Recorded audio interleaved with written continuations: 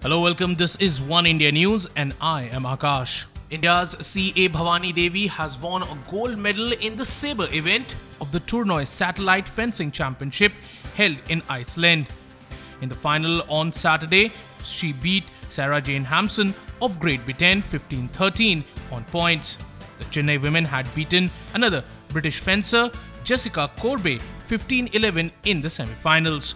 Bhavani Devi became the first Indian to win a gold medal in international fencing event.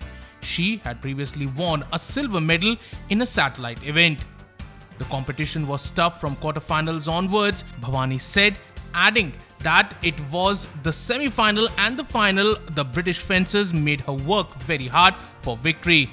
Meanwhile, former Indian cricketer Virendra Sehwag has also congratulated her on Twitter.